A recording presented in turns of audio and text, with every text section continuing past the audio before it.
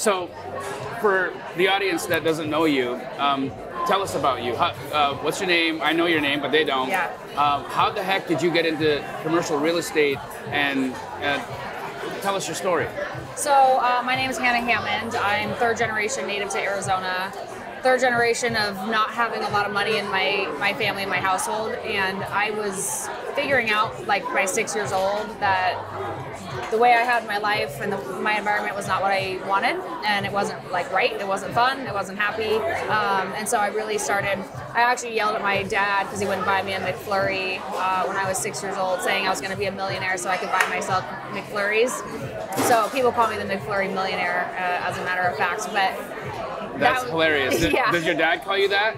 No, I don't talk to my dad really, but yeah, so that's pretty funny. And then, you know, I was just like finding balloons in my house and filling them with flour as stress balls and door knocking in my neighborhood and babysitting when I should have had a babysitter myself, and just starting to figure out how to make money from a young age. Like that was my whole focus. And then I read Rich Dad Poor Dad. And that was really the only book I needed to decide I was going to be in real estate. It's like, okay, millionaires are built through entrepreneurship, real estate, and stocks. So I'm going to do entrepreneurship, real estate, and stocks. And so I opened a custodial account under my dad's name. I don't even think he knew about it when I was young. And then I knew I was going to get my license here in Arizona because I was like, I'm just going to get a full-ride scholarship to college because I don't have a college fund, but I still want to go to college. Sure. Have it on my resume, have it to fall back on, check corporate America off the list. And so I was really good in school. I excelled. I graduated, you know, straight. I've never had a B in my life, even through engineering school and college. Just pushed myself really hard and got my real estate license on my 18th birthday. I signed up for real estate school and was licensed in a few weeks, went through the crash course. And then I never wanted to be a real estate agent. I just wanted to be an investor. I wanted to have access to the tools and resources and the knowledge and just really fully immerse myself into real estate so I can be educated about it. And I was, you know, waiting to start ASU, and I was like, I joined Keller Williams. I was like, I might as well just learn how to be a real estate agent because I'm bored this summer, I have nothing to do. Held an open house in my neighborhood. It's a couple $100,000 house in Tempe, middle of summer. One guy showed up at the end of the open house. He was the neighbor. Okay. And pretty typical. Yeah. He was talking about chemtrails in the sky and his baby mama drama, and you know, I just listen and nice and all that. And that next week, he listed a $1.1 million commercial property with me. Wow. That Moon Valley Nursery went on to purchase. So my very first deal was commercial. Wow. And my broker's just like, you can't do it. You don't know what you're doing. We don't do commercial, blah, blah, blah. But I still did it all anyway. Thank you. Did you find out if that Carpaccio was around? I know it's not this many, but we should have it. Okay, would you like to try that? It's so good. I'll try anything, yeah. Could we get an order of that? I would like an order of the actually 3 orders of French onion soup and then the Carpaccio. I'm sorry, I'm just gonna. Sounds good. You don't have to feel pressure to eat it. Take a bite, you don't like it. I literally eat everything. Okay. And I like Bro, when it's people so order good. for me. All right, no. This is wetting your whistle, baby. Just wetting your whistle. All right. Yeah, so that was my first deal. And then that owner of that property had bought it for like a few $100,000 a handful of years ago and sold it for $1.1 million. The broker I talked to said it wasn't worth a penny over 6. He's like, I'm selling for 1.1. I had it under contract in less than 2 weeks. Okay, so if you're getting an opinion of price that it's not worth over 600,000, yet you list at 1.1, I imagine that the seller is what dictated that price, right? Was it worth 1.1? It was. Someone paid it. Okay, great answer. How did you accomplish that? Found the right buyer. So you found the use case and you sold the use case instead of just looking at it from like the general perspective of this is what it would be, this is what it could be worth for this or that. Yep. You found somebody that had a specific need for that specific kind of property at that specific location and created the opportunity that way. Yeah, and the value came from the rezoning. So it was zoned multifamily. And so a multifamily valuation would have made sense around the $600,000 per, based on how many units you could build on it and the cost to develop and all of that.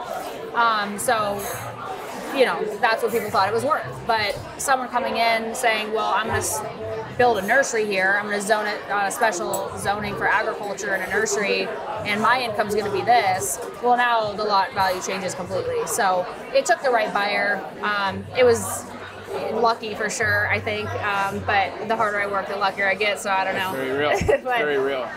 It worked, and then that owner had a big tax liability. So I was like, how do I save him on taxes? And that's when I learned about 1031 exchanges, and had him 1031 exchange into a $1 million mansion in Shroon. This was 10 years ago, so prices, are a lot higher now. It's worth like 10 million today, I imagine. Yeah. Right. Yeah. So I learned the commercial side, the 1031 exchange side, and then the luxury side. And so I knew right away, I was like, I love commercial, I love luxury. Wealthy people buy commercial real estate or own businesses that have commercial real estate, and then they also buy luxury houses. And so in the back of my head, I was like, it'd be cool to have a brokerage that specialized in commercial and luxury, someday, whatever. And then, so that was 36,000 times 2, 70,000-ish, 72,000 that I made from those first 2 deals, basically right before college. I do apologize. I did believe that they had it. We were missing one, so I was unfortunate. Cannot do the transfer ratio, but I do have it ready. Okay, we'll keep looking then. Okay, thanks. Let's take a look here and see what we should do. You want to try these duck spring rolls? Yep. Okay. And are you a fan of avocado toast? Yep. Okay. Except it's probably going to get my teeth. That's okay. The camera is not seeing it. I'll be the only one that can see it, so don't worry about it. Okay, so we're getting duck spring rolls, some avocado toast, and then I'll stop being your dad and you can pick what you want. That sounds bomb. Yeah, right? I would say I've never had duck spring. Me neither. Me neither. I think I'm gonna have a croissant turkey club, bro. You're gonna get what? Brioche egg sandwich. Okay, that's fancy. Yeah, I'm a fancy guy. All right, I'm with it. I thought you would have gotten like the boiga. No?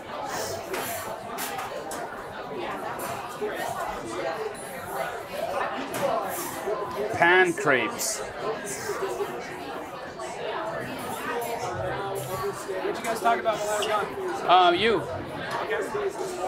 Real? No. So we talked about her first 2 deals. Yeah. And she had done them right before she went to college and made like $72,000 like a week before she goes to college. And that's kind of where we left off, right? Yeah. Okay. Yeah, and then I used that money, put some in a stock account, and Are you still invested in the stock market now? no. Okay. I hate the stock market. Yeah, it's I have gambling. Bitcoin. Okay. It's on Me a too. run right now. I know. Yeah. I keep looking at my Coinbase like, Yeah, this is nice. Fuck you guys. I sold mine 3 weeks ago. You did? Oh, It's that on the news. sucks. Well, 3 weeks ago was still good though.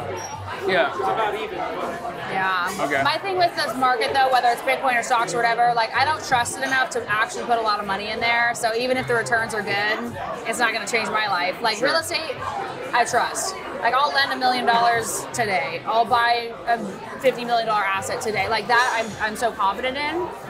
Even if your returns are smaller, which Sure. mine haven't The been. security is but, there for yeah, you. right. So so I did some stocks, and then I bought my parents got divorced right when I turned 18. Said flee the nest, and so I bought my house to live in for college. It's a 1-bedroom condo in Arcadia area, and it was $76,000. I put 20% down, and I put $8,000 to $10,000 into renovating it, 900 square feet or something, and furnished it, lived in it for a short period of time before I bought my next property, which was then a 2-bedroom patio home, and then I rented that one out fully furnished. So I was kind of doing fully furnished rentals before fully furnished rentals were a thing, and I was making a ton of money because I was just, how do I maximize my return on investment? And Now, how old are you at this time? Because it's like you're 18. It's incredible, Hannah. Like I mean, Thank you. I got involved in real estate young, not as young as you, But and it was you didn't have like a parent or somebody that guided you there. You just you read the book. Read the book. You find out these are the areas where people become wealthy. You set your target and you just went after it. Yeah. Which is I mean really incredible, right? So okay, keep going. I'm digesting this all right now, and it's incredible. It's like it's rare, right? It's especially for a young female. Quite honestly, it's not as prevalent as you would see in with men. But anyhow, just keep going. I think a big driver was, I didn't have like a father figure, or like all the men, my brothers were really hard on me, physically and mentally, and they were much older than me. My father figure really wasn't existent. And so I, like from a young age, I was like, survival mode, like fight or flight. I was like, okay, how do I take care of myself? Like I was like, I'm never getting married, never trusting a man, men suck, blah, blah, blah. So like I was just really a male mentality from a young age, because I was never the girl that was like, oh, I'm gonna get married and have kids and be a wife and all that stuff, because it was just a different reality for me. And so that was really my driver, was like, how do I secure myself to where I'm safe, I have shelter, I have food, and I have freedom, because I wasn't free. Oh my gosh. Damn. And so freedom was my real driver to become financially free. Freedom to take care of myself, have the things I want, take care of the people that I love, and not have to be in a position of a relationship, a job, a house, a home, anything that I didn't want and that didn't make me happy. And so I worked really hard though. Like I worked my ass off. I was really depressed and anxious as a kid. I didn't really have a big social life. I was super nerd, just read, studied and all that stuff. But yeah, I think like the next year I bought my second property, rented that one out. I still have that property, the condo. I cash flow $2,000 a month on it. And it was a $20,000 investment. Wow. And I've been doing that for 10 years, and it's worth $250,000. Yeah. And then I bought my second one, renovated that one, and was going through school and was selling some real estate on the side, but really wasn't focused on that. I mean, I was a dual engineering major in 3 years, which pretty much took all my time. Engineering. Yeah. Very Indian of you. Yeah, I know. So I just went to school. I was like, what's the hardest degree that will pay the most in the least amount of time? Yeah. Where I don't have to like go get a job. Just no nonsense. Yeah. You're just like, so you thought about medicine? Yeah, but I was like, I don't want to go to 8 years of school, And if I look at blood, I pass out. So I didn't really think about medicine. A lot of people, like my teachers, all told me to be an attorney. So I thought about that for a while, or a psychiatrist. I could see that, an attorney for sure. Yeah, my nickname's the Hammer in negotiations. So, oh my gosh, this is the Hammer. Hannah the Hammer Hammond? Yeah. That's like a fucking wrestling name. Yeah. So that at the end of the day, I just wanted to get out of school as fast as possible. Okay. I was out of there in 3.5 years. And then You did a 4-year degree in 3.5? I did like a 7-year degree in 3.5. But yeah, I did. I graduated with basically a 4.0 GPA, magna cum laude, or whatever that award is. I don't know. And got offered a job for Empire Cat, the cat dealer for Arizona, the big tractors and mining and stuff like that. So I was an engineer for them. I started working before I even graduated for them, and that was awesome. Like private jets, flying around, company credit card, company vehicle, like really nice, car. I was like, oh, this is awesome. And the owner of the company, he's a billionaire basically, and he was really awesome. And I got to talk to him and learn. He said, if you take care of the farm will take care of you. He said that's what his grandfather taught him when he gave him the company. And so, I was just focused, like, how do I help other people? How do I make other people money? How do I serve others? Because if you do good in the world and you do good for others, you'll be taken care of, right? If you water your crops, they'll feed you. It's so interesting that you come up with this mentality, which you're very true, very right about, because I do believe that's how it works as well. Sorry. They're really Amazing. good. Thank you. We're gonna have the duck spring rolls. How many come in an order of that? 3? Perfect. Yeah, is that good? Should we get, okay. No. One of those, and then an order of avocado toast. Yeah, and then he wants the brioche egg sandwich. Have you thought about what you'd like as a? What is? Let's see. I think I'll just. Can I do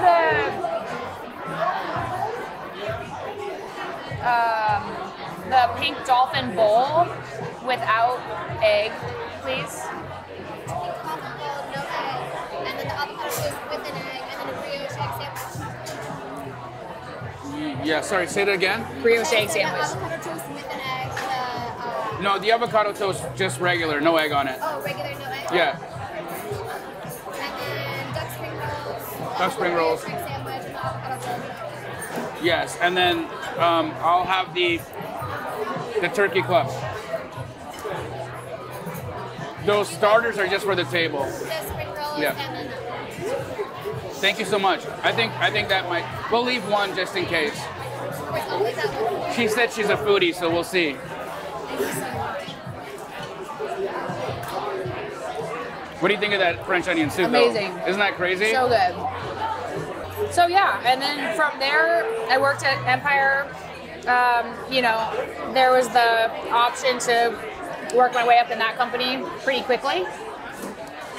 I ended up dating a guy that worked there, and it's a whole another story for another day, but I ended up breaking up with him and quitting at that point, and moved to Hawaii. Took a year and a half. Holy shit, Kind okay. of sabbatical. That I would have not put money on, Yeah. because somebody as driven as you, as destination focused, doesn't fuck off to Hawaii for a year and a half, right? Well, so how no. does that happen? Is it you heartbroken, or like what made the tangent? By that time I had 3 rental properties that were cash flowing 65, 70 grand a year-ish. Okay. And my friend, so the relationship involved things I couldn't talk about, drugs, a lot of bad stuff that he was doing that would have put, him and or I in prison. Mm-hmm. So that's why I got out of it, because I was like, my life is in danger, right? It was and risky, I didn't know yeah. that when I got Sure. into it. Sure. So I was just like, there's no one I could talk to. I couldn't talk to my family. I couldn't talk to my friends. I couldn't talk to anybody. Like, it was just me and that person, and I just felt very unsafe. And so I just wanted to run, like, as far as I could go. Got it. But I had the one person I told what was going on, who happened to be a therapist, not my therapist. I knew her as a person, and she was a therapist. And she's like, listen, all you've done is grind. Like, you need to take some time and, like, go live for a minute and breathe. That is some therapist shit, though. Yep. Like, right? Okay, now And it I makes listened sense. to her. Yeah. So she told me that. It was the only person I had to talk to. And Yeah. I was like, okay. And so I quit my job. I bought a one-way ticket and I moved to Hawaii. Of course, like 2 months later, I was like, this is fucking boring. You can't. I was like, I want to go home now. But And then did you go home? No, you stayed a year and a half. I got my real estate license. In Hawaii? I started Okay. selling timeshare, making 50 grand a month, doing timeshare or whatever. Hated it though. I mean, 50 grand a month selling timeshares, you must have been the top salesperson in the... That was good. Yeah. But I was unhappy. Okay, because you didn't like the product? It's just rejection all day long, and it's working for someone else. I'm an entrepreneur, and I like people coming to me for my services. I'm not a salesperson. Like, like Yeah. timeshare is very salesy. Like, Yeah. they don't want to be there, Yeah. and you have to sell them. Yeah, you trick them into the presentation Right. anyways. They but come in with their excuses already. yeah, they're like, don't buy anything. We're just here because we got the free lunch. Right. So it just wasn't for me. Yep. And then COVID hit, the whole island shut down. We were locked. We couldn't even go to the beach. It was horrible. And so at that point, What part of Hawaii? Maui. I tried to go to Maui during COVID and I got turned away at the airport. Jeez. We had our COVID test by the Mayo Clinic, and they were only accepting COVID tests by Walgreens. Oh my God. So Yeah. they sent us home. I And bet. they wouldn't let us out of the airport. Like they corralled us in that little area there, just beside the little bar. Yep. And we sat there for 8 hours until the a return flight took us back to LA. Terrible. What a nightmare. Okay, so that's not long ago. 4 years ago, you leave Hawaii. So like your success is like within the last post COVID. Yeah, well, acquiring real estate is a time game, and I started acquiring real estate at 18. Yep. So a lot of, like, there's been So there was appreciation. 7 figures Yeah. of net worth added through the appreciation of the real estate. Got it. But most of the earnings I've had have been, recently, since. So COVID hit, there was an opportunity to buy housing for cheap for a short period of time. Yep. Got a really good deal on a property, came here, seller financing, renovated it. And then I started 3 construction companies. And so I had a glass company, a roofing company, and a general construction company. Are they still going? Again, one of my Achilles heels is I'm extremely trusting, and I believe that people are as honest and trusting as me and have good intentions and, won't steal from me and fuck me over, and they continue to steal from me and fuck me over, So I was very trusting in a partnership with somebody that I didn't know, launching those companies, who had said he, was an expert in business. He had built a company, sold a company for millions of dollars, and blah, blah, blah. I didn't even know what an operating agreement really was in 2020, okay. Right? So we build these companies. We have 75 plus employees. We're doing Top Golf as an account. We're doing Whataburgers as an account. We're renovating houses. We're doing so much. Have a shop, sign a commercial lease. But I learned everything. Like it ended up not being a disaster. But from the expense of loss, it was a really good training because it gave me the understanding of how to run a business, build a business, hire employees, learn about insurance, learn about lawsuits, learn about bookkeeping, P&Ls, taxes, all of the things that I needed Crash to really course. Exactly. Yeah. And of course, you paid for it in lost situation, and I'm sure you lost a little bit of money in that, but Right. like you paid for it, you got an education out of that. Exactly. Okay. And so, from that point, I felt confident to start my own business. And that's when I started the firm. But it was at that point in 2021, because that business only ran for like a year and a half, 2020 to kind of end of 2021, mid, I believe. I was like, you know what? Real estate's the only consistent in my life, and it has been forever. So like, I'm all in on real estate. Like I'd seen the appreciation, I'd seen, been managing my proproperties. It had provided me the financial freedom, 100 grand a year is enough to live off of. And I was like, this is really awesome. So I was like, I'm going to start a brokerage. We're going to do luxury and commercial. And I'm going to brand myself as a commercial broker. And so that day I put out on Facebook that I'm a commercial broker, and I started selling commercial real estate. Now, I mean, your confidence is bar none, and you back that up with the grit, the resolve, and then the knowledge to be able to execute on the things that you have a desire to accomplish. How have you dealt with, and forgive me for the question because it's going to be, I'm sure people are going to ask and they're wondering it, so I'm just going to say it. Yeah. Somebody that's young, beautiful, I'm sure you get all kinds of weird situations happen. Do you get like kind of dismissed ever? Yeah. Like she doesn't know anything, like she's just pretty girl or whatever. Like how do you overcome that and like exert your like knowledge and your dominance in the situation, but then like make sure everybody at the table knows who the fuck you are? Like how are you accomplishing that?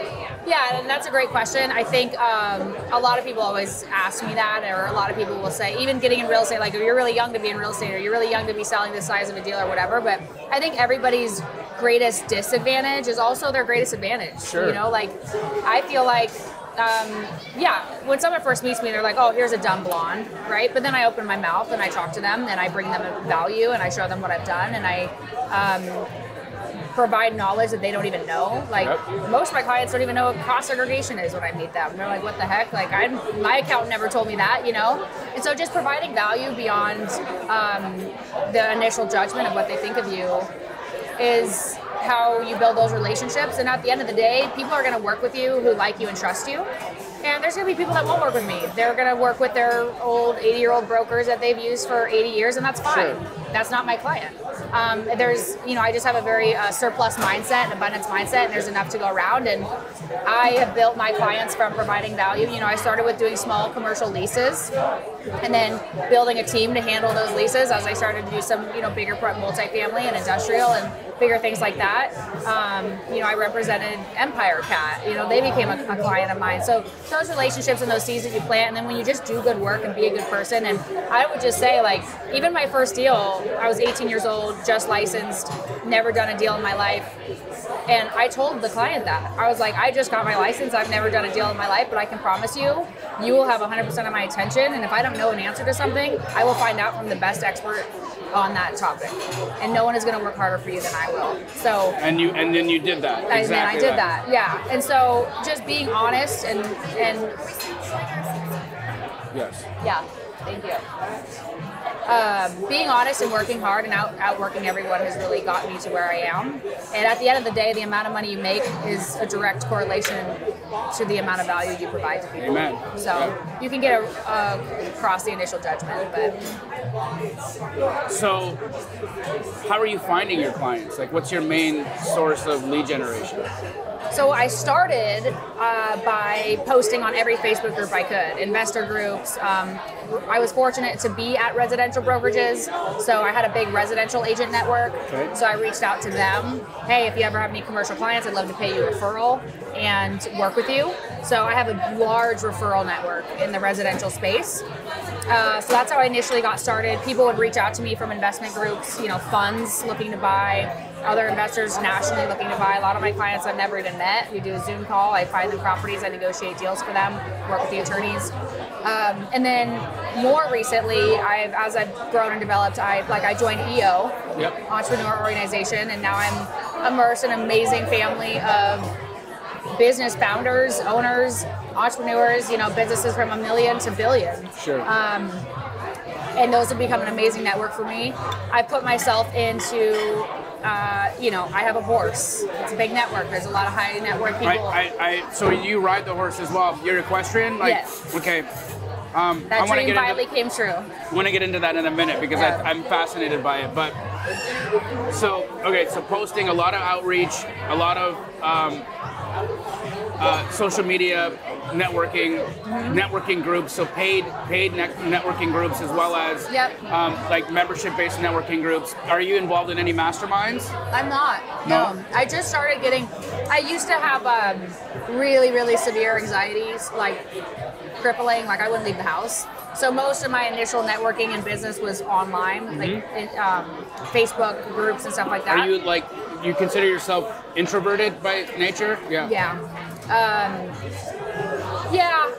Yeah, I think so. Like, I like to just be at home and be alone, but I love being extroverted too because it's also my job and I love people. So I'm kind of mixed. Now I got over all the anxiety issues and I love being around people, and that's why now I'm like. How did you do that? Wellbutrin. Thank you for the honesty. Yeah. Yeah. And it's helped you since no. Yeah, I finally went and sought help. Not 4 years ago probably, and that's really when my business took off because I was healthy, and when I started putting my health first and my happiness and my mental health and my physical health, I was able to expand and really grow to completely new heights because that's where your confidence comes from, right? I would have never been seen on camera in a million years 4 years ago or 3 years ago, right? And so now that, Wellbutrin, I took it and literally all my anxiety was gone immediately. And then it allowed me to just think clearly and be able to start doing the things like building the relationships, going to the gym. I made a lot of my clients that Lifetime Fashion Square. Yeah. It's a high-end gym. Everybody there is a business owner. Everybody there is wealthy, and it's small, it's private, it's exclusive, and we all get to know each other. Co-ed saunas and hot tub. You could do some good networking in the sauna. Sure. So, just things that I love, passions, hobbies, and then entrepreneur groups and organizations are what I'd love to be more a part of masterminds now and start working with people like yourself who really have these big networks and do a full service value add all around. Well, I mean, you're well on your way, and I'm sure that after our collaboration, a lot of people will reach out and do business with you and find ways to collaborate and network with you. It's so interesting how sometimes something like this, a little thing like this, will take you into a whole other path, which... Interrupting your regular scheduled programming for the following announcement. Squad Up Summit is coming to Orlando, Florida, April 23rd, 24th, and 25th, and it is going to be the premier event for real estate investors. 3,000 wholesalers, creative financiers, transaction coordinators, gator lenders, all the things that you're looking for in your business are going to be in one room. Can you imagine that? Guys, get your tickets right now at squadupsummit.com. Link in the description. Now, back to watching me. Thank you. Which it did for me, too. I wasn't, by any means, a social media person. I was kind of coaxed into it, and then... Anything else to the table? No, that's wonderful. Good. Thank you. Thank you. But, the benefits of it have been just life-changing for me, right? And there's moments of it where I'm like, and then there's moments of it where I'm like, I'm so grateful, right? So I'm sure. It's interesting, though, that I haven't seen you do a lot more social media. Like, is it because you're not really a fan of that? It's social anxiety. It's social anxiety. I want to. Yeah. It's a goal of mine this year, actually, which is ironic that then it's you not randomly ironic. ran into Because it's the way you think. You attract things.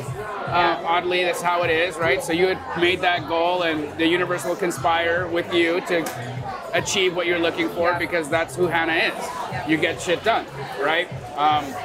Which I madly respect. I think that's pretty dope. All right, so we're in the world of commercial real estate. You got a lending company. You are transacting. What's your volume like in a year? It's just in which part? The lending or the real estate? No, in sales. So we did 60 million last year. Awesome. And then that's when I was, still building my lending business. I really focus on mentoring agents. There's a really soft spot in my heart for people wanting to learn and grow, and they don't have the mentorship or guidance, or people tell them they can't do it or whatever. And if someone's hungry and they come to me hungry, I'll train them, and I'll take that. I know my ROI is much better, of course, networking and building my business, but I spend a lot of time mentoring and training agents because that's a big fulfillment piece for me, and that's kind of, I don't want children or anything like that. So my legacy is helping other people build their legacy type thing. And then, the lending company is really, really awesome. I am excited to scale that. Yep. But that one doesn't give you as much fulfillment. Over the past 2 years, I've doubled my money each year with the lending business, which is amazing returns. And, my CEO coach will be like, why aren't you just doubling down on that? But it doesn't give me that same, I love real estate. I love working with buyers and sellers and clients and agents and all of the relational aspects of it, whereas lending is more of just a transactional. Right. It's very cut and dry, very business. Right. It either makes sense or it doesn't. But I'm reading the book right now called 10X versus 2X. Okay. And so that's my goal this year, is to 10X, right? So it's if I'm making $1 million a year, how do I make 10 million? And not in 10 more years, now, right? So kind of getting yourself, because 2X is just doing more of what you're doing. Let me just sell more real estate, have some more agents, do some more loans, right? But 10X is a full transformational shift. If I say, Jamil, how do you 10X your business today? You can't, right? It's a full... It's everything. But I'm a little bit of I believe it's all inside out. So if I'm wanting to 10X my world, I got to take a look at where I am right now, specifically the patterns I'm thinking in, and then I have to take those thought patterns, those states, and I have to leverage them. I've got to multiply them by 10. So what does, for instance, my thinking on how much business I'm going to do. Okay, well, if this is going to produce $120 million this year, how do I turn that into $1 billion in revenue? Well, I got to think 10 times. I got to think 10 times greater than my current state. And oddly enough, when you start to elevate the thought patterns that you have, you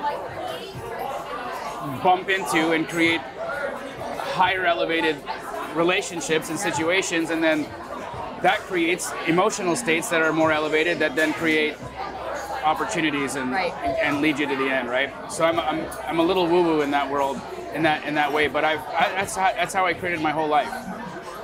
I think it's an inside job, and I think that you have been the embodiment of that. You may not vocalize that or say it, but like you are. Hannah is the badass in here, and then you came out and just expressed it, but it was a manifestation of how you think. How you think is incredibly unique and powerful, and obviously has been a driver to your success. Thank you. I really appreciate that. You know, think yourself. I mean, you're inspiring. You know, I've been around the block a lot, and it's you know, just rare to find people with that kind of drive and a very clear goal. So what's next? Like, what are you trying to accomplish now? So I want to 10x, and it's funny because you're so right. Like when I was younger, I was in, you know, a circle of very low income people. So for me, success looks like making $100,000 a year, or having a net worth of $1 million, which is amazing. If you don't have that yet, right? Like, heck yeah. But and it's funny because like if you tell yourself, I'm going to make, you know, $100,000 this year, you're probably going to make somewhere close to that. Sure. You're not going to make $1 billion, right? And so when I got there, and then I started to be like, oh wait, like when I was younger, I didn't know that a single person could build a multi-billion-dollar company. Right. I thought that was just like, you know, the governmental gods or whatever. Like I didn't know that. The was, Illuminati. Like, yeah, I didn't know that was a real option because I'd never seen that. I never met somebody that had done that. And then I started seeing like, oh, I met this person who makes, you know, $100 million a year or whatever, or has a $1 billion company, and like they built that. Like they wasn't handed that. Like it's one person. It's not this massive corporation. It's not a stock. It's not an IPO. Like whatever. And so I started to think bigger, and that's where I am now. Is it's easy to get in the rat race, even in your own business, of just going through the motions and doing what you do. But you're going to stay pretty consistent doing that. Like I'll sell a little bit more real estate every year, hire a few more agents, do some more loans. But how do you feel about public speaking? I've never done it, but it's on my goals. Is it? Fuck, I think she would kill it at the summit this year. So I'm doing a big event in Orlando, April 23rd, 24th, and 25th. We're gonna have like 3,000 people in there. Myself, Pace, Grant Cardone, Donald Miller. We don't have, I mean, Vina Jetty is gonna be there talking about multifamily. And she's, you know, she's a badass. I think somebody that you need to meet. She's got $1 billion under management, and but we don't have anybody really dealing with commercial. And I think this like world of commercial wholesale could be a way for people to really scale their profit margins, because we're now talking about asset classes that are so much more. So what I really want to do is, I would love to get a deal. Like we got to get a deal on the books, you and I, and document that. But in the meantime, I'm going to make an introduction next week for you to the people that are organizing it. Don't feel obligated or pressured. I can't even promise that it can happen. Yeah. But I think it's important that we at least have the conversation, because I think it would be really neat to see you in that kind of space, because it's a topic that is very rarely dealt with or talked about, is commercial wholesale, and how like I can do, my average deal size or profit margin is like $15,000 a deal. That's chump change in the world of commercial. Yeah. Right? So your average deal size or profit on a commission is what, 70,000, 50,000? Yeah, 100 plus usually. 100 yeah, plus? it's just about now, but it can change so much. You could be in commercial, like when I was first getting started. My business is growing very rapidly right now, so my deal sizes are going up very quickly. But yeah, I would say when I was the first 2 years, it was like average would be about 50,000 commission on a deal, on like a lease, even a lease deal. But like what's so amazing in commercial is, actually I was talking to somebody who said his dad bought McCormick Ranch back in the day for $11 million. He sold it 2 years later for $100 million. And he told his son, he just passed away, he's 97. He told his son, the easiest way to make the most amount of money is at the top of the food chain. Like nobody's coming in and buying massive properties like this. Like everybody's buying houses. There's tons of competition, tons. And even multi-million is the next level up. There's tons of competition there. But true commercial assets, like you have a vacant office building, or this B of A tower that's vacant, or you have all of these distressed assets that when they were bought based off of a cap rate, based off of a performing tenant, which values them at, call it $100 million. Well, when that tenant no longer is there, the building's worthless. And then everybody's afraid to buy it because there's no tenant. There's no tenant, right? Your holding costs alone are a couple $100,000 a year, right? Your taxes and just holding to maintain it and insure it and all those things. And then they're terrified. They're like, well, how do we repurpose this, or how do we refill it, or how do we do this, or how do we do that? So, but if you can be the creative thinker to go in there and be like, okay, how do we take this failed asset that now these funds want off their books? They don't want to lease them. They're not in the business of filling tenants. They're in the business of holding triple net real estate. And so if you can go in there and you can refill them, repurpose them, rezone them, redo anything with them, the money, I mean, you're talking $70 million on a deal, Are you seeing a lot of commercial get repurposed or rezoned into mixed use or housing? Yeah. Although I don't like the condo to multifamily conversions. It's very difficult to do. Okay. And I feel like it's easier to just scrape it and build multifamily than try to convert it. But yeah, I think there's going to be a lot of that, and the creative thinkers who are going to come in and be like, okay, how do we convert this office into a mixed-use building and make it something better? I'm still, that can go, yeah. Thank you. Those are going to be the people that have those big wins. And if you can come in and collaborate together, like, it's not difficult. I don't think it gets any more difficult than housing. Right. You just have to have more money, or have people with more money.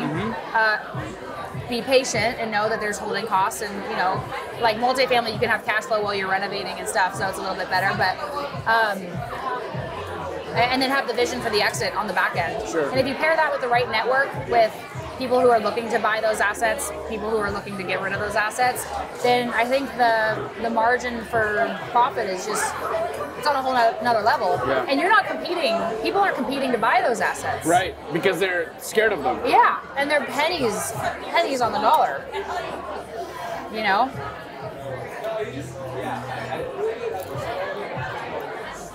Well, it's so funny. I've been racking my brain for something to excite me, because when you kind of reach mastery in a specific niche or whatever, which I feel I have in residential wholesale and residential real estate in general, like I understand it. It's visceral to me, and I'm not challenged by it anymore, if that makes sense. And so, like, I've been a little bored. I'll be honest with you. It's been, it's cool. I still enjoy the art of the deal, and I still enjoy just putting things together. And the money doesn't even matter at this level, and that, because it doesn't make a difference to me, right? Like, I don't even see the wires or whatever. It's just kind of, they happen. But I like the high I get from doing a deal. But I've been, I don't know what the word is. I'm trying to use like like junkie terms. Like, what happens when you're withdrawals from the highs of, or like when it doesn't work anymore. What's that? Tolerance? Yeah, I got my tolerances. Yeah. I need to do a different drug or something. You know what I mean? And I think it's been like poking at me. Commercials been poking at me in funny ways and kind of been showing me like, hey, you got to pay attention here. I'll love some, yeah. Yeah, are you gonna have some more? I'm gonna have. Yeah, I'll take another bottle of that. Thank you.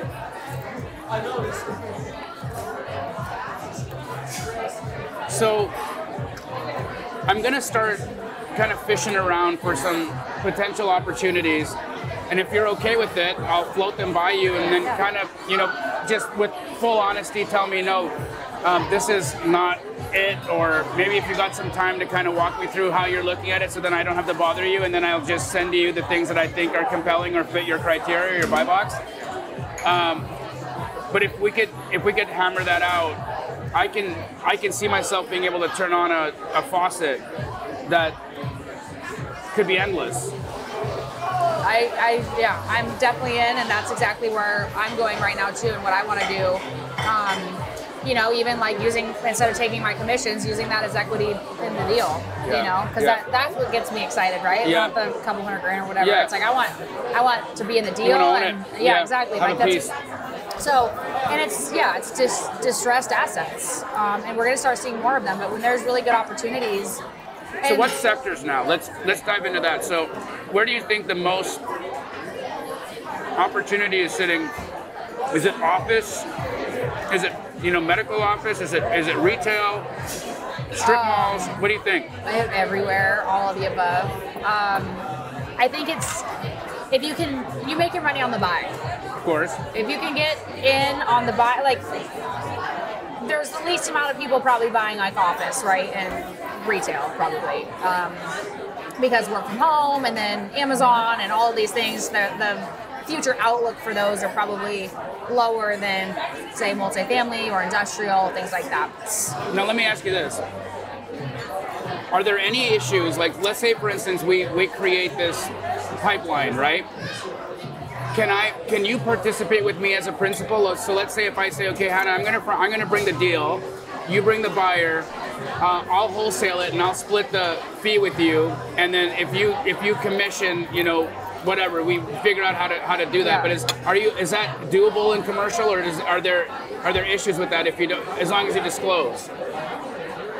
It's doable. It's doable? No. There's no like rest bump Okay. in commercial. Fuck yeah, man. Like you can have JVs. Yes. Yes. Yeah. So like there's no seasoning of funds. Money can come from anywhere, anyone.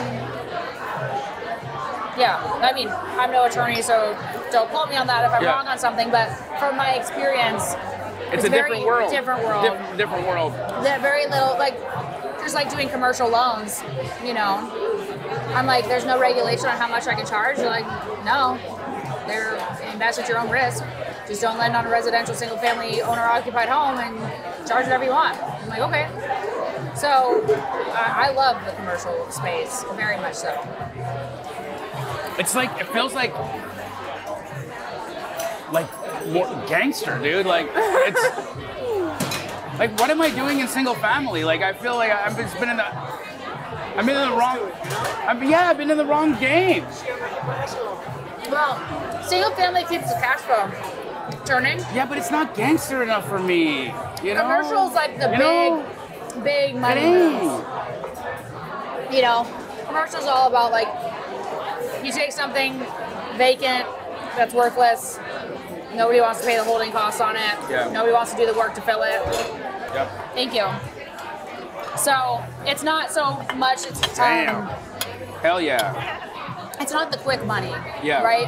But it's big money. Yeah. So. That's a sophisticated dish. Yeah. Hannah, I'm really excited to work with you. I think this is going to be a fun venture. I'm super interested in the lending. I'd like to be involved if you'll have me. I'm very easy to work with, and you know, understand. I might ask questions so that I can learn more, but I'm not like I won't be a headache, you know. Yeah. I want to get started on the pipeline right now. Like I've got.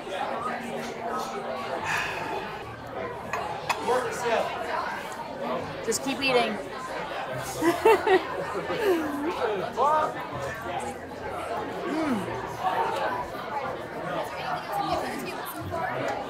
Can I get ketchup, please? Thank you. I'm really good. Yeah, thank you. Thank you.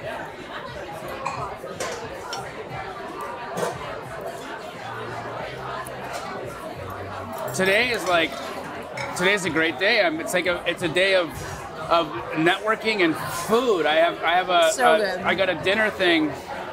It's like my first like influencer kind of dinner situation, and so I'm gonna get paid to eat, which is not really my thing, but that's gonna be fun. And then I get to interview a quantum neuroscientist. Wow. Yeah, and I'm really into that world of meditation, quantum physics, self-actualization, and so it's like I nerd out on it. I told you I was at a meditation retreat. Thank you. Last week. And then we meditated for 40 hours in a week, Hannah. Wow. Can you imagine? Have you ever done it before? No. Meditation? Is it? No, I have attempted. Yeah. Multiple times, but my meditation for me really is like working out. Yep. And just in my music, and I have no thoughts, or riding my horse, and that's kind of where my. So take me into the world of your horse, because it's, again, really specific. Was it like a childhood dream, and and how is it? Like, what are you doing in it in your world right now?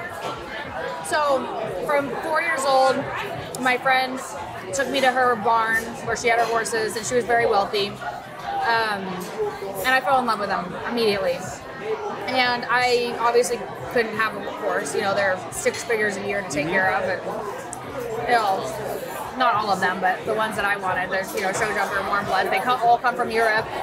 They're, hundreds of thousands of dollars to buy, and it's a very elite sport. So I had a $3,000 college fund from my grandfather when I was young.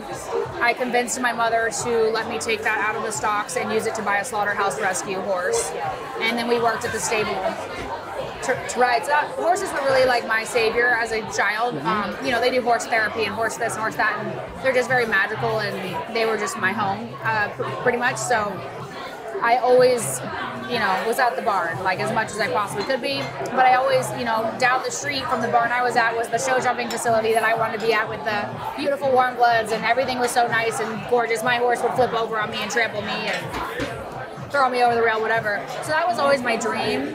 And you gotta have money to do that. So you were riding the horses from the hood, but you were looking at the... Yeah, exactly. Okay. My friends rode at that barn, and I would watch their videos. But I was like, one day I'm gonna have my dream horse from Europe and show jump and you have him? I do, yeah. I bought him January 1 of this year. So tell us about him. He's amazing. He's from... You light up like it's your baby. I love him. He's the love of my life. He's, okay. What's his name? Curacao. It's Curacao. Curacao? I call him Bo, though. Okay. He was born in the Netherlands. Curacao is an island off the Netherlands. Okay. And he won national champion last year in his division in Vegas. And do you? You're not in the sport. Yeah. Okay. So I'm just now really getting professionally trained in show jumping and getting into it that way. Mm-hmm. I'm still at a difficulty though, because it's a lot of time. Yeah. Most people that ride are retired or don't work or whatever, because I mean, if I go to the gym and go to the barn, I'm not behind my computer until 2:30. Mm-hmm. So it's just not a realistic life for me right now. So I really am, I'm only out there like 2 days a week. But they train him, take care of him, do everything. So. How far away is the stable from your home? It's like 12 minutes, 96th Street and Cactus. I'm in PV, so pretty quick. But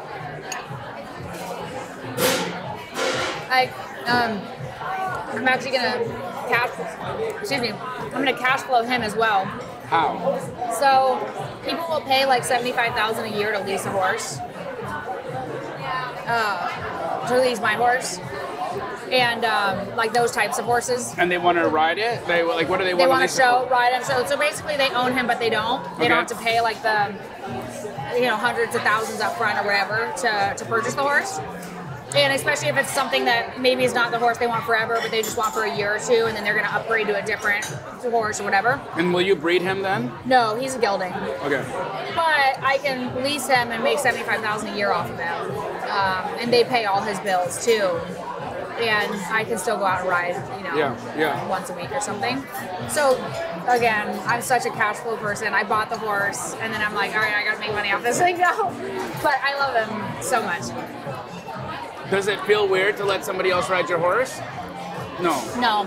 Okay. And you know them. They're in the train. I mean, they're better riders than I am. Okay. Yeah.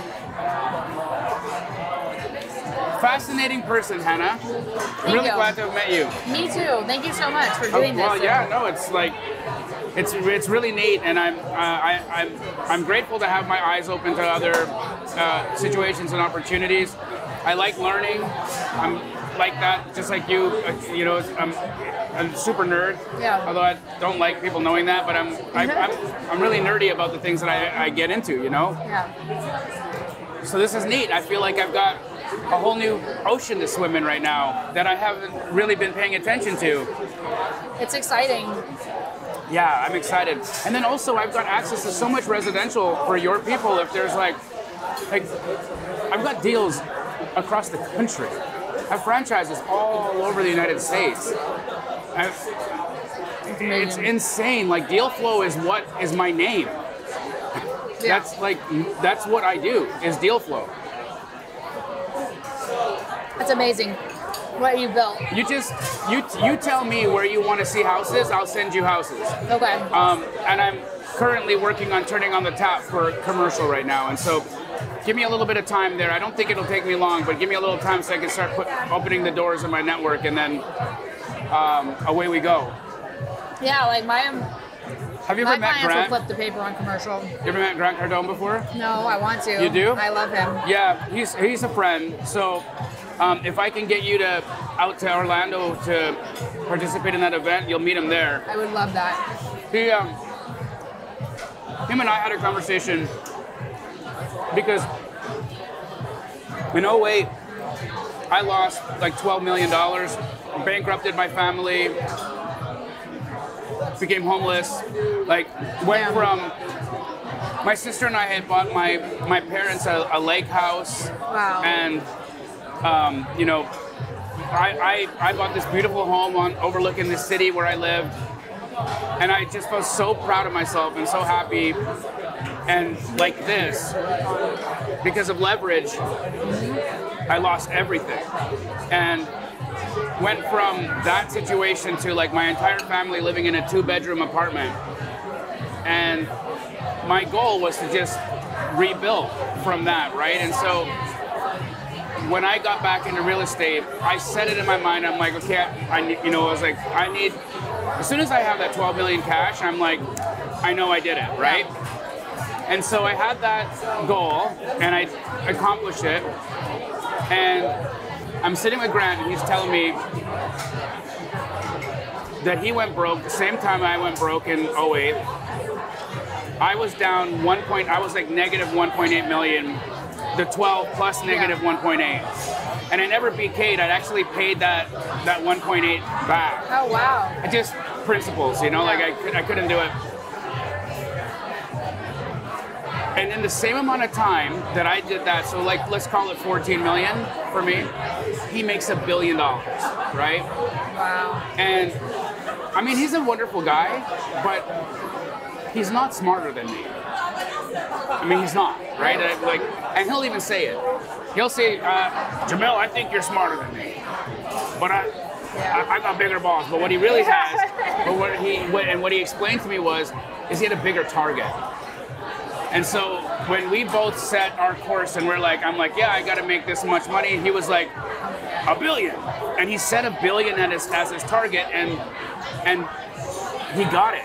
Right. Because that's where he set his mind and his intention, and he set his intention, and his eyeballs started recognizing the opportunities in the world. See, it's the reticulating activator in the brain that allows you to pay attention to things that you're trying to bring into your awareness, right? So like, what kind of car do you drive? The red car, yeah, I have a G-Wagon. Yeah, so you notice how you saw so many more of those once you bought it, right? That's all I see. And that's because of what happens in the brain there. And so if you set in your mind, I want $250 million, I want to build a $250 million business, okay, cool. Now that has become your focused target, your brain will start identifying opportunities and people's and situations that will get you closer to that. Right. So as a way to conclude this conversation, what is your target? So currently my target is $100 million. Okay. I want a $100 million company, and I want $1 million of passive income a year, and 10 million in like at least 10 million in earned income. That's my next target. Okay. And then I make a new target from there. But it's the thinking is like you will never really surpass your target, right? But if you have a bigger target, you might not get there, but you're going to get a lot closer to there. So that's where I'm thinking, and that's what I've been doing over this past year is like seeing, okay, how do you get to like Mark Moses? I just watched him speak. He's part of EO, and his company is a CEO coaching company. He does $64 billion a year coaching CEOs. Wow. And I'm like, and his profit's $7 billion. And I'm like, holy shit! Like, and so then I started to think that I'm small-minded again, and I'm like, damn. There's so much out there, and that's something I've been struggling with lately is deciding what route to go forward with, because there's so many opportunities. But I know real estate and I'm starting to know lending, so in my head I'm like, okay, well, let's go somewhere with those. But in EO, like, this guy has an e-com company selling CBD and he's doing $30 million a month. Like, there's different things out there that you just don't know about. And so I really want to position myself. But you have to do things that light your fire. Right. E-com doesn't light my fire, but networking and building businesses and all of that stuff does. So, Hannah, thank you so much. This was like incredibly informative. And for all of you guys that tuned in, I'm opening, as you can see, a new lane of wholesaling commercial property. So if you've got anything that you think could be a potential deal, do me a favor, DM me, Damji on Instagram, or Hannah at Hannah B. Hammond on Instagram. Yeah, Hannah B. Hammond. Okay, guys, do yourselves a favor and follow this gal. Incredible content, and you can see one of the biggest badasses in commercial real estate. Thank you so much for your time today. Thanks, Jamil. Great to get to know you. You too.